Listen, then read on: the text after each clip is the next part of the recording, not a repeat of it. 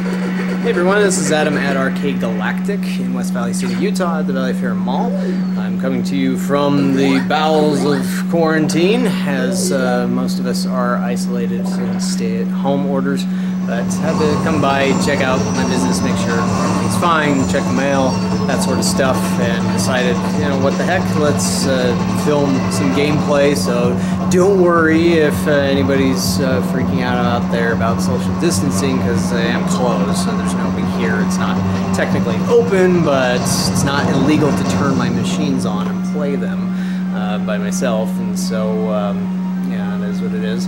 But hopefully we'll be back open again soon, but who knows. It's looking like the month of April will be a complete loss for myself and millions of other small businesses, and so I do wish the best to everybody out there, hopefully, both on the health and economic fronts, and hopefully we'll all get through this sooner rather than later and can try and crawl back to some sort of normalcy by this summer. Of course, I know when things do open back up, it won't be all normal right off the bat because of this damage that's been done already and some other factors, but we'll do what we can to bounce back. And so we're also hopefully going to be all solvent and all that stuff coming out of this, but of course if this goes on into June, that's going to make things a little harder. Now, to help us out already, because we're not the type of business that you can order takeout from, and I mean, I would like it if possible. I need to check with some local government officials and see if there would be the possibility of being able to open to appointment only to very small groups, like less than 5. Perhaps, and then go through all the different procedures and making sure things are disinfected and all that, which we were doing beforehand anyways, but you know, I wouldn't mind seeing if that would be a possibility.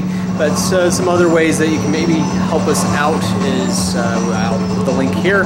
We have our TeePublic store. Now this is listed as Arcade Heroes, but that's a blog that I own that covers arcade news, and some of you out there probably may read it already. If not, check it out. It has arcade and pinball news on it.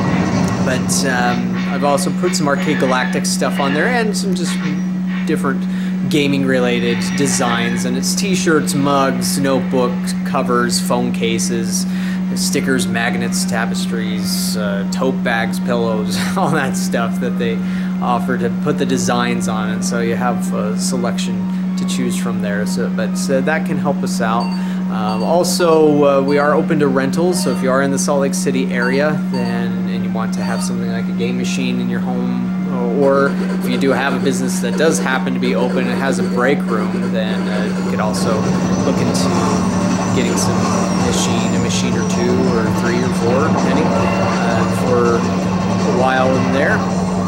In the home side, maybe weeks or a month or whatever you'd like to do, but send an email to this address below and we can see about it. And there might be some restrictions, like obviously we're not going to be able to get a Jurassic Park into a house or The Walking Dead, or probably not even Maximum Tune, but well, we'll see, case-by-case basis. But what we have here are real bona fide arcade machines. We don't have the arcade 1-up stuff.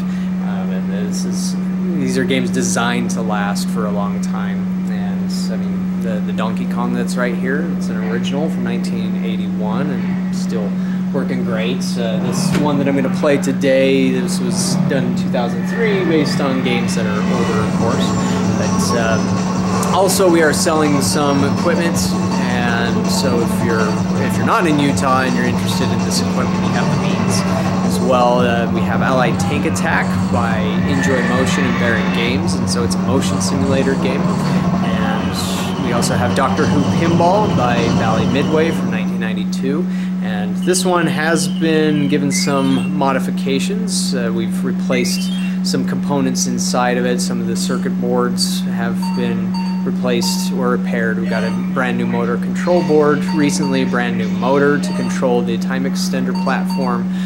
We also have added the color DMD to it, the LED version, so it looks beautiful, and it also has a protective layer on top of it, the diamond protection, and so overall pretty nice unit. So if you're interested in anything like that, we are looking to sell, and that would help us out.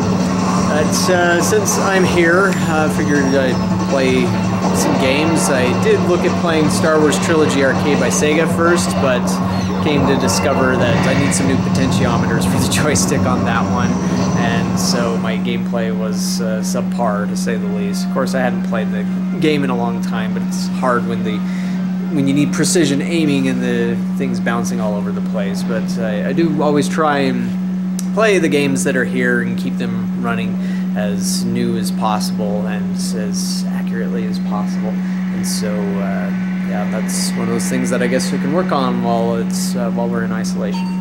But we've got Centipede Millipede Missile Command here, and personally I never was a fan of Missile Command, really just wasn't my jam. But like Centipede and Millipede, I guess I'll do some Centipede first, and if there's still time, let's do some Millipede after that.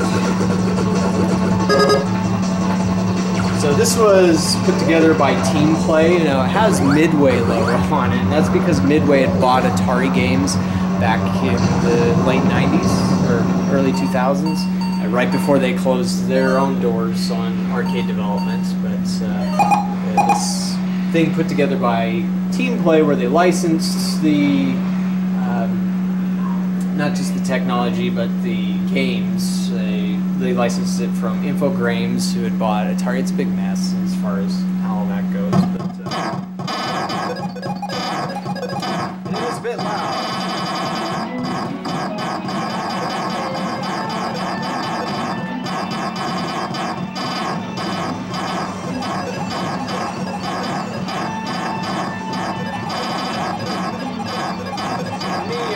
Centipede with the trackball, playing it with the analog stick. It's close, but not the same.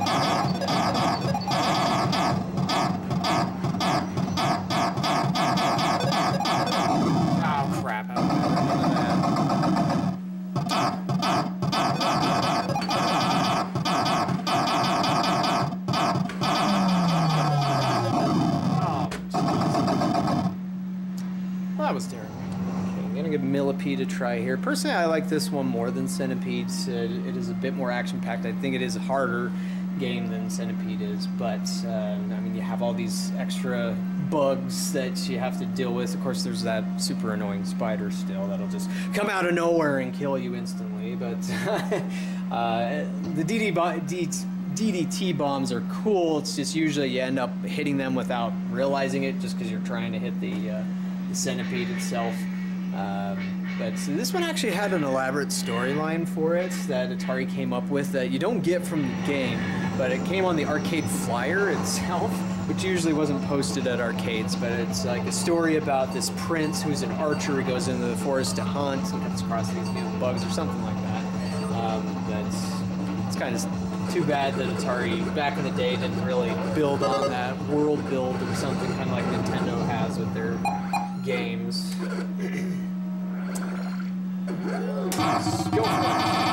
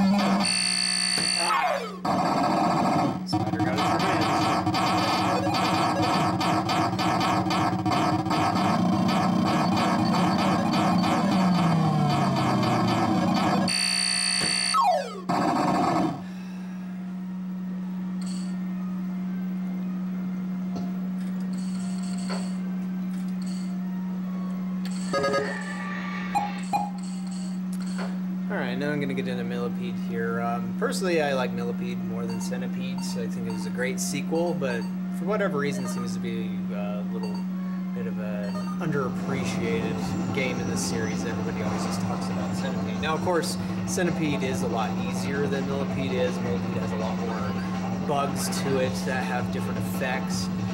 But I don't know, I just like that action that you get out of it more than you get in Centipede.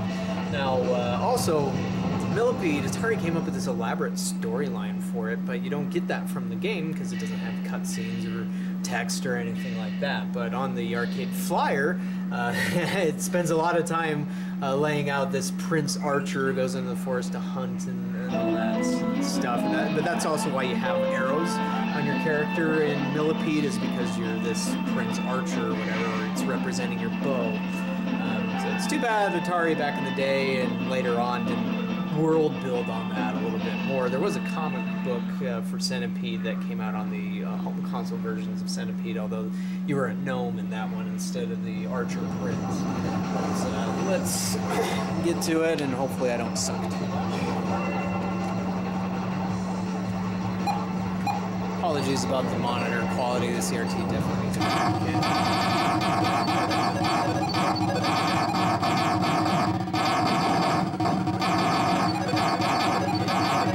Most of the time I end up hitting the DDT canisters without trying to, just like right here.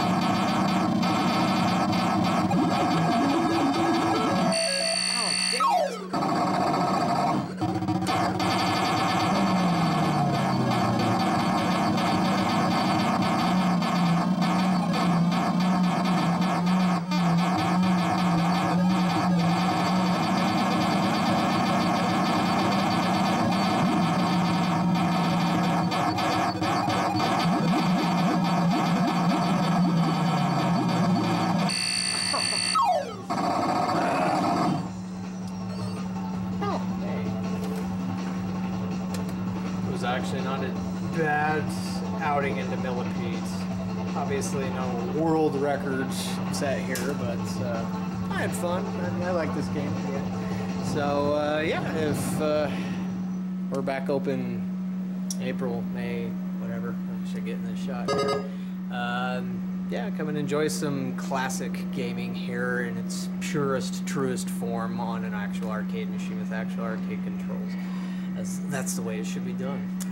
Of course, these are single-player games, so if you're still going to be concerned about social distancing, then we have plenty of single-player games. We have multiplayer games too, but when we are open again, we will take all the proper measures as far as disinfecting machines, urging people to use change machines, things of that nature. And hopefully you'll be healthy out there, live long and prosper. We'll hopefully catch you soon. Thanks for watching.